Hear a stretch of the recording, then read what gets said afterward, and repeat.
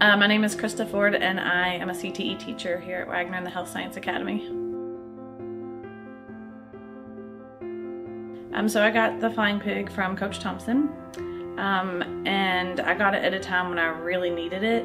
I was like really down about work, and it was just a really bright spot for me to be noticed and to, hey, you're doing a good job, a pat on the back, and it, you know, the universe delivered it to me right exactly when I needed it. Just being acknowledged for the work that you're doing and that it matters and people notice and it makes a difference, and you're not just doing it for yourself or like expending yourself, but you're trying to help the kids, you're trying to make a difference, and people see that and tell you that. It's nice to hear.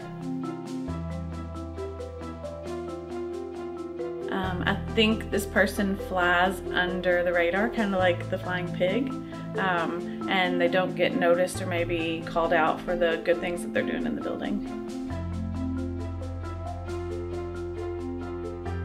The new recipient of the Flying Pig is Tyrone Anderson.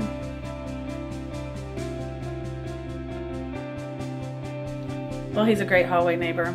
He has a great presence in the building, but a very even tone. He never raises his voices with the kids respect him. Again, we're always attending events together, and he's always there right behind me or next to me or in front of me.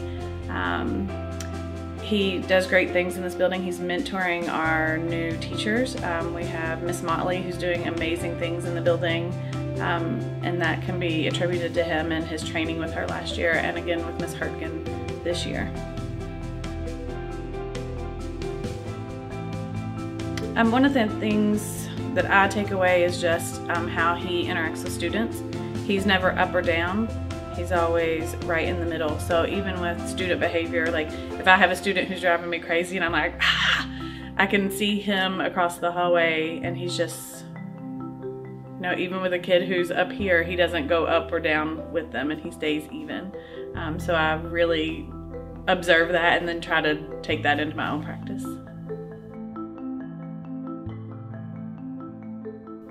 Mr. Tyrone Anderson, thank you for being an amazing human. You're a great hallway neighbor.